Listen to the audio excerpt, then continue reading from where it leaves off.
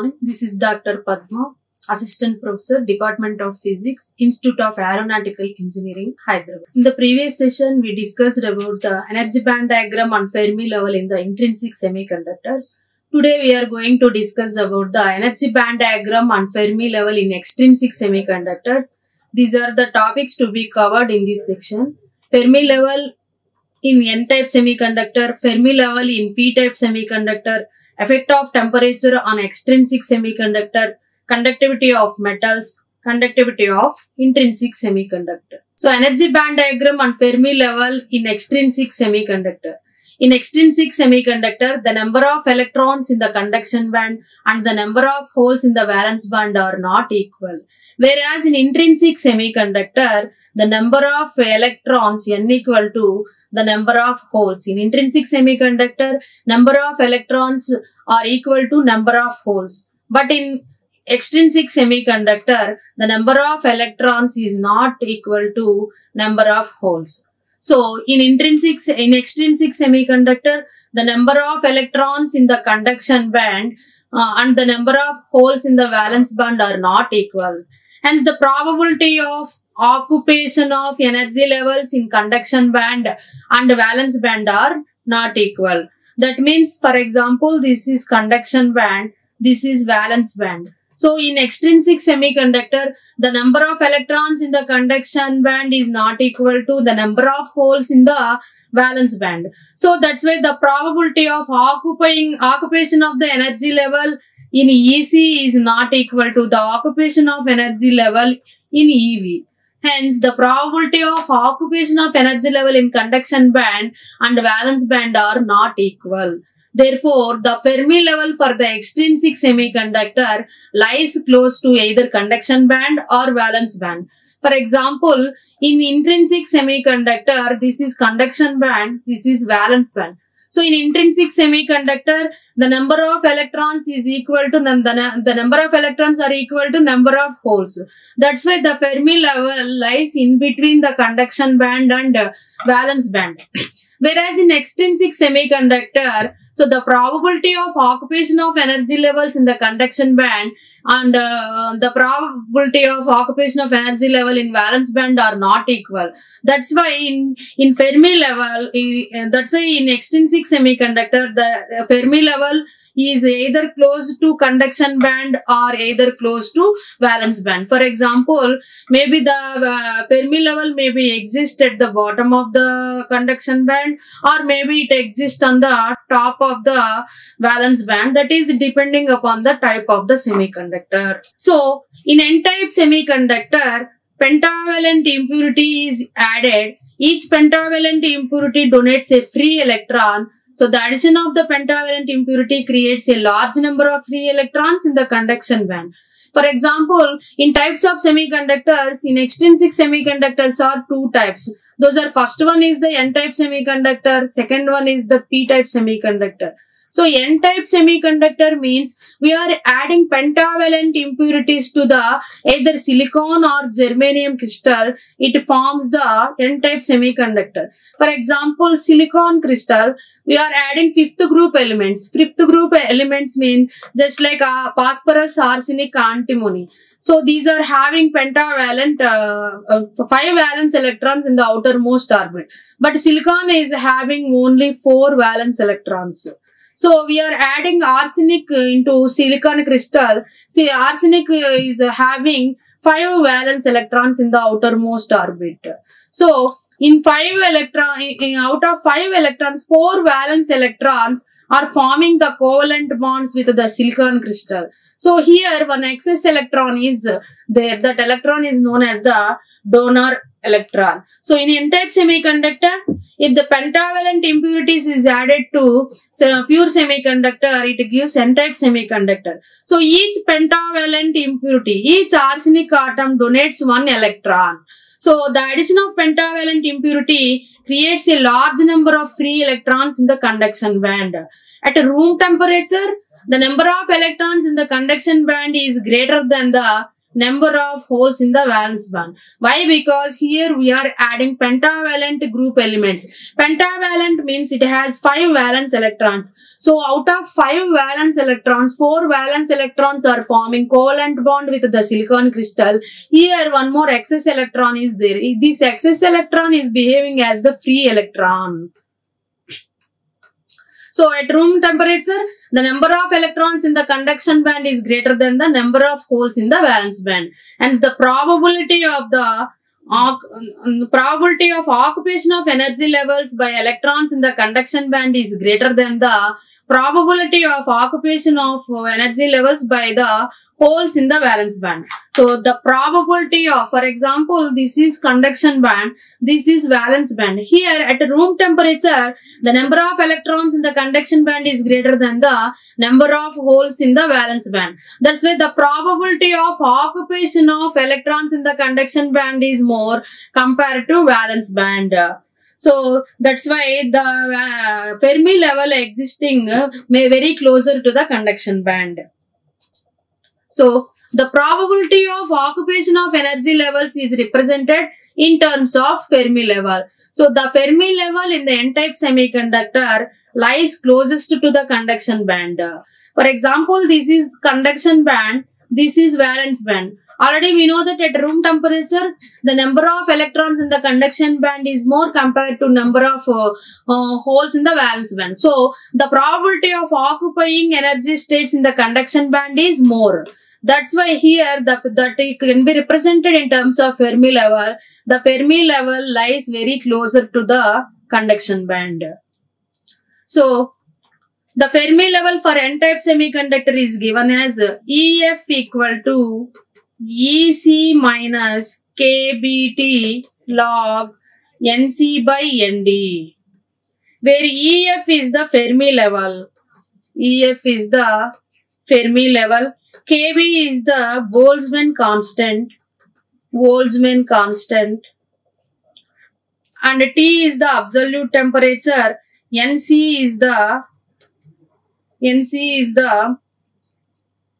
effective density of states in the conduction band, and ND is the concentration of donor atoms. So the Fermi level for n-type semiconductor is given as EF equal to EC minus KBT log NC by ND, where EF is the Fermi level, EC is the conduction band energy, KB is the Boltzmann constant, T is the absolute temperature, NC is the effective density of states in the conduction band, ND is the concentration of the donor atoms. So this is the energy band diagram of the Fermi level in n-type semiconductor. Here we observe that the topmost band is the conduction band and bottom is the valence band. So this is EC, this is EV. So the Fermi level, the probability of occupying the electrons in the conduction band is more compared to the occupation of electrons in the conduction band is more compared to valence band. That's why here the Fermi level is closest to the conduction band compared to valence band. Whereas in intrinsic semiconductor, so this is conduction band, this is valence band. Here number of electrons are equal to number of holes. That's why the Fermi level existing in between the conduction band and valence band. But in the case of n-type semiconductor, the probability of occupying the energy states in the conduction band is more compared to valence band. That's why the Fermi level existing closest to the conduction band compared to valence band. Then second one is Fermi level in p-type semiconductor. So in p-type semiconductor, trivalent impurity is added. So in p-type semiconductor means third group elements, for example, boron, aluminium, gallium is added to silicon or germanium, then it gives the p-type semiconductors. So p-type semiconductor means those are having acceptor type impurities. So in p-type semiconductor, for example, silicon is having 4 valence electrons. So we are adding aluminium or gallium into the silicon crystal. So these are the third group elements. Third group elements are having only 3 valence electrons. So Here, these 3 valence electrons are forming with the covalent bonds with the other silicon crystals. Here, one more electron is required to form the complete covalent bond. So that is called hole. Hole is always ready to accept the electron. So the addition of trivalent impurity creates a large number of holes in the valence band compared to electrons in the conduction band. So in p-type semiconductor, trivalent impurity is added. Each trivalent impurity creates a hole in the valence band and ready to accept an electron. So the addition of trivalent impurity creates a large number of holes in the valence band. But at room temperature, the number of holes in the valence band is greater than the number of electrons in the conduction band. At room temperature, the number of holes means P is greater than the number of electrons at room temperature. So that's why here the probability of occupation of energy level by the holes in the valence band is greater than the probability of the occupation of the energy levels by the electrons in the conduction band. So here the probability of occupation of energy levels. So here the number of holes are greater than the number of electrons in the conduction band. That's why here the probability of the occupation of energy levels by the holes in the valence band is more compared to the probability of the occupation of the energy levels in the conduction band. For example, this is conduction band, this is valence band. Here the number of holes are occupied in the energy levels of the valence band compared to conduction band. So here the number of holes are more than the number of electrons. That's why the energy levels are occupied by the holes are more compared to and the energy levels occupied by the electrons in the conduction band. That's why here the Fermi level lies very closest to the conduction band compared to valence band in the case of p-type semiconductors. So the probability of occupation of energy levels is represented in terms of Fermi level. Therefore, the Fermi level in the p-type semiconductor lies closest to the valence band compared to conduction band. So the Fermi level in p-type semiconductor is written as EF equal to EV plus KBT log NV by NA, where NV is the effective density of states. Effective density of states in the valence band. NA is the acceptor carrier concentration. So NA is the concentration of acceptors. So the Fermi level for p-type semiconductor can be written as EF equal to EV plus KBT into log NV by NA, where EF is the Fermi level, E is the valence band energy, KB is the Boltzmann constant, T is the temperature, NV is the effective density of states in the valence band, NA is the acceptor concentration. So this is the energy band diagram in p-type semiconductors. So in p-type semiconductor, the holes are occupied the more energy levels compared to conduction band. So the holes are occupied more energy levels in the valence band compared to electrons occupied in the conduction band. That's why here the Fermi level is existing above just very close to the valence band compared to conduction band. So in p-type semiconductor, this is conduction band, this is valence band. The Fermi level lies very close to the valence band compared to conduction band. Whereas in n-type semiconductor, for example, this is conduction band, this is valence band. So the Fermi level just lies very closer to the conduction band. So in p-type semiconductor, the Fermi level existing bottom of the conduction band, sorry, bottom of the valence band. So whereas in n-type semiconductor, the Fermi level exists at the bottom of the conduction band, whereas in p-type semiconductor, the Fermi level exists on the top of the valence band. So in n-type semiconductor, the Fermi level exists just bottom of the bottom of the conduction band. In p-type semiconductor, the Fermi level exists on the top of the valence band. So next topic is effect of temperature on extrinsic semiconductors. So the addition of small amount of donor or acceptor impurity generate a large number of charge carriers in any extrinsic semiconductors.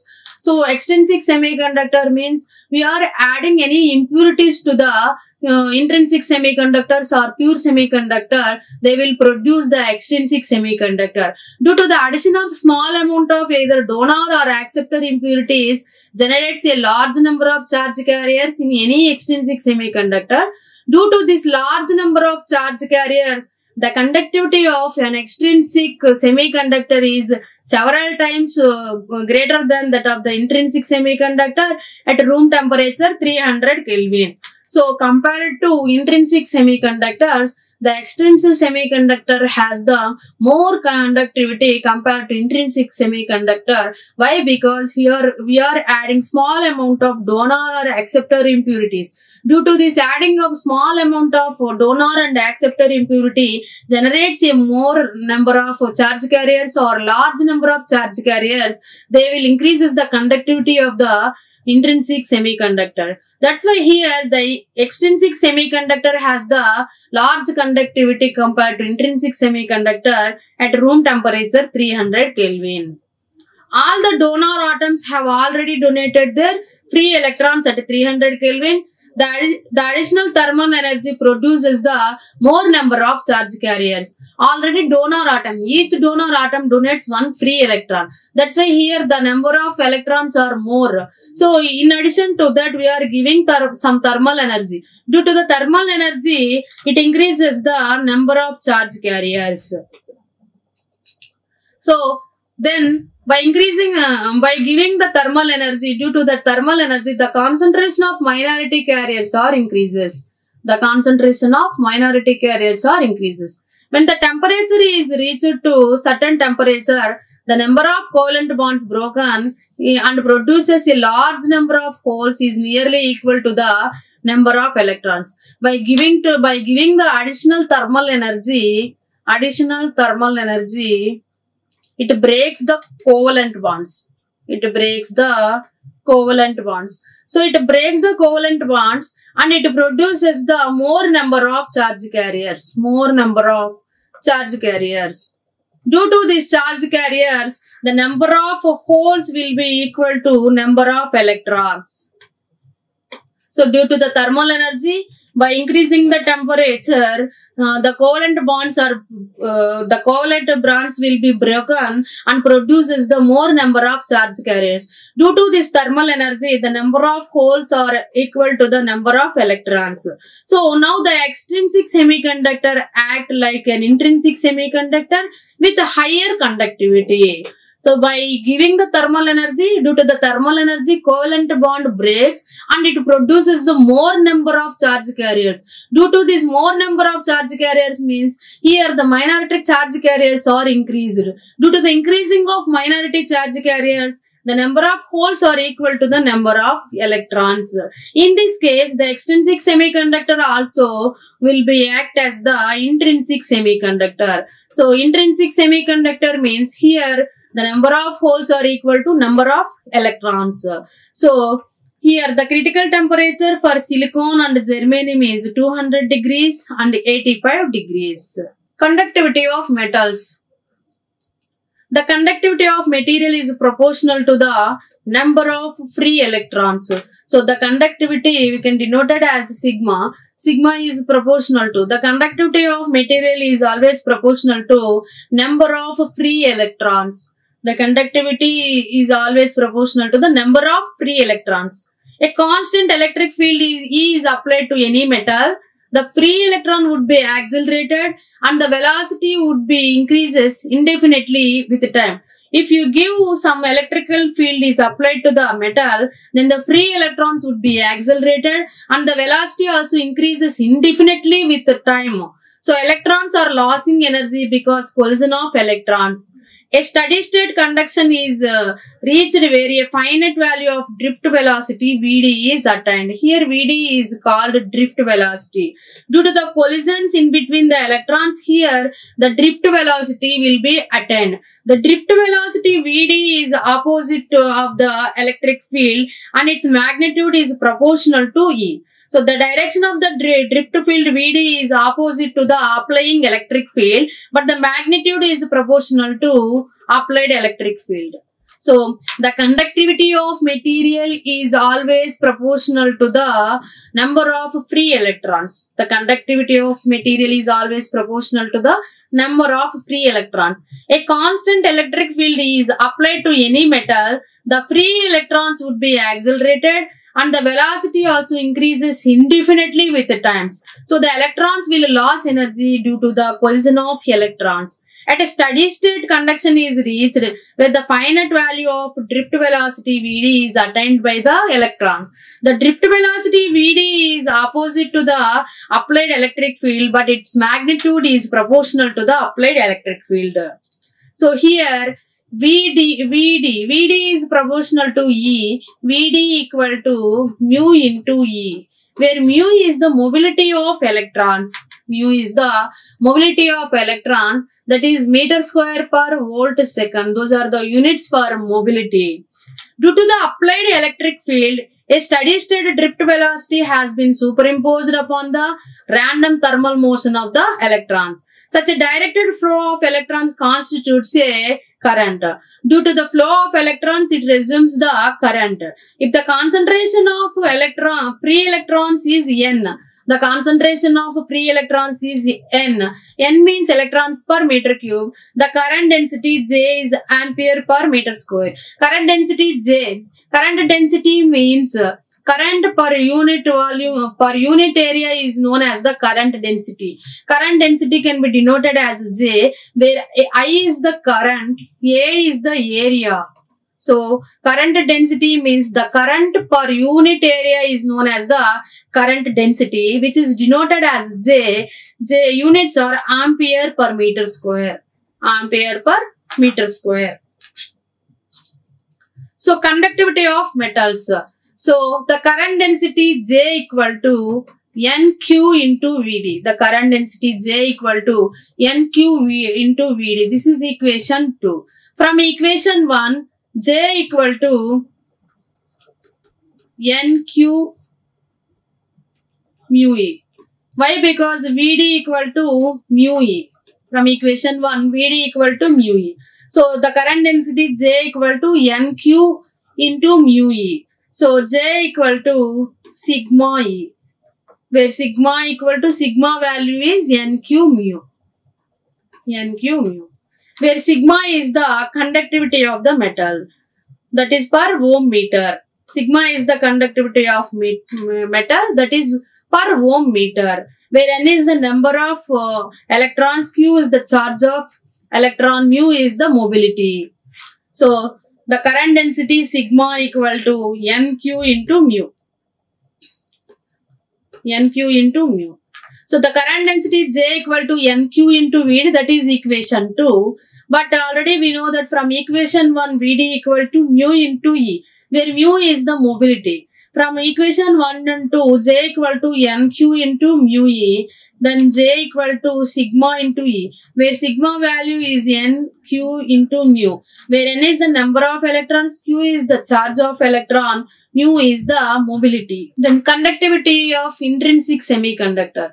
An intrinsic semiconductor behaves as a perfect insulator at 0 Kelvin.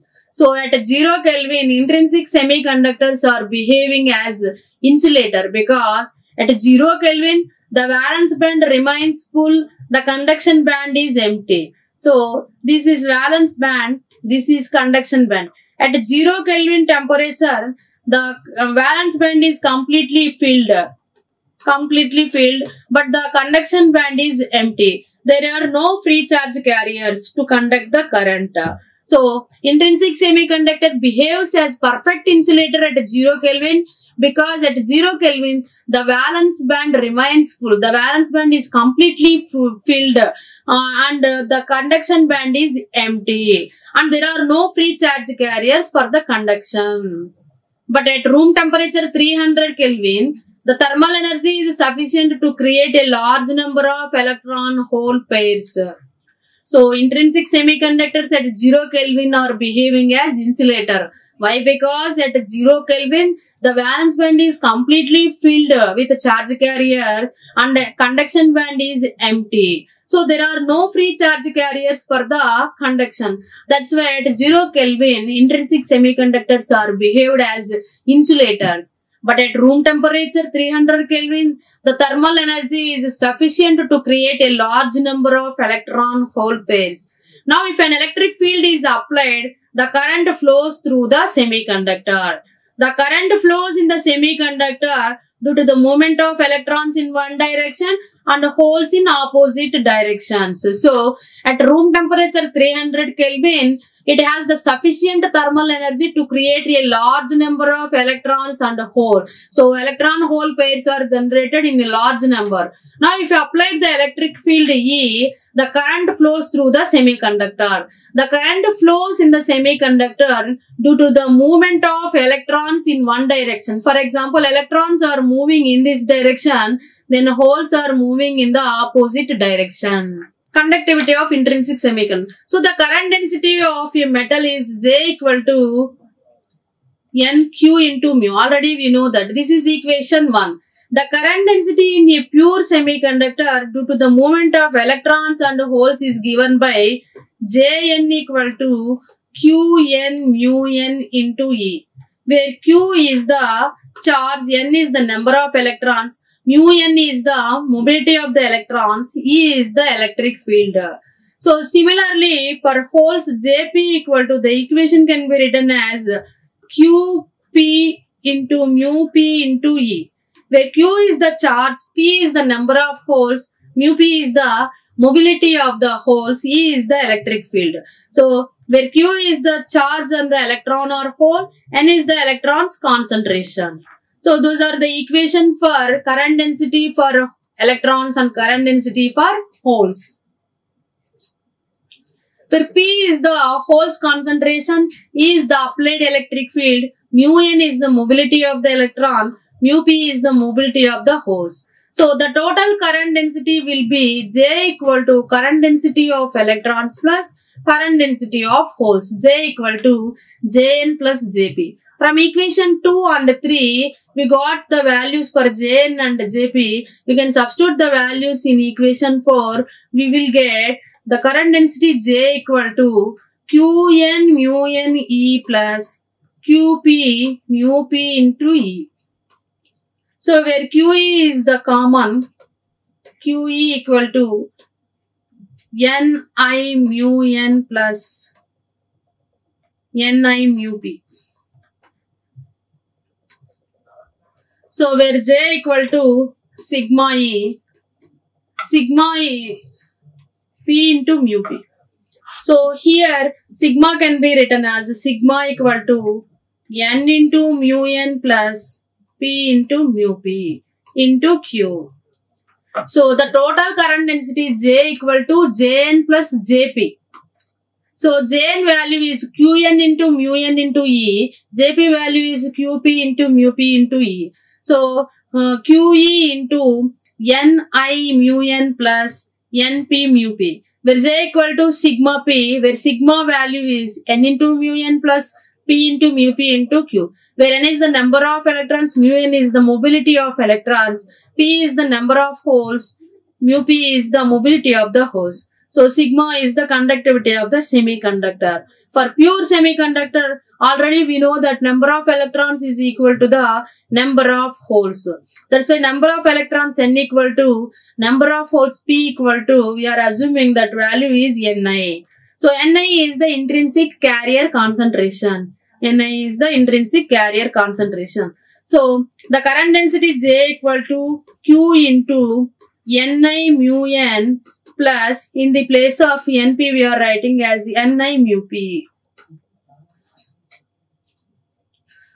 So the conductivity of pure semiconductor will be sigma equal to Q into Ni mu n plus Ni mu p into E. So sigma equal to Q Ni mu n plus mu p. So the conductivity of pure semiconductor depends upon its intrinsic semiconductor and the mobility of the electrons and holes. So conductivity of n-type and p-type semiconductors. So the conductivity of an intrinsic semiconductor is given by sigma equal to Q into Ni mu n plus Ni mu p. But already we know that the current density for electrons is Jn equal to Qn mu n into E. The current density for holes is Jp equal to Qn mu p into E.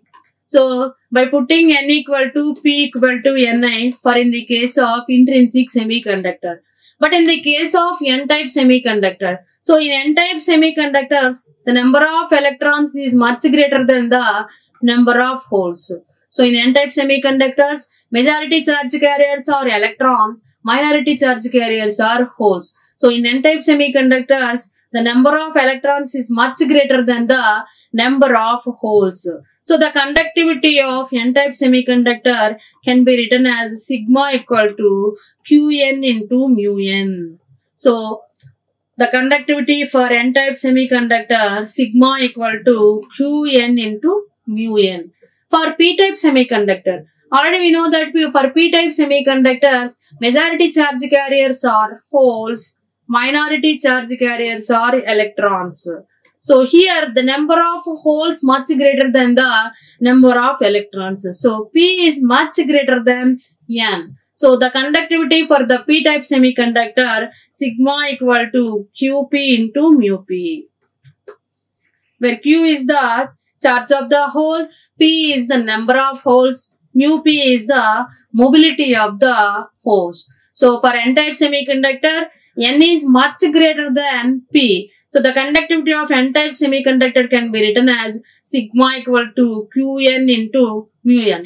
For p-type semiconductor, the number of holes much greater than the number of electrons. So the conductivity for the p-type semiconductor sigma equal to Qp into mu p, where Q is the charge of the hole, P is the number of holes, mu p is the mobility. Whereas here Q is the charge of electron, N is the number of electrons, mu n is the mobility of the electron.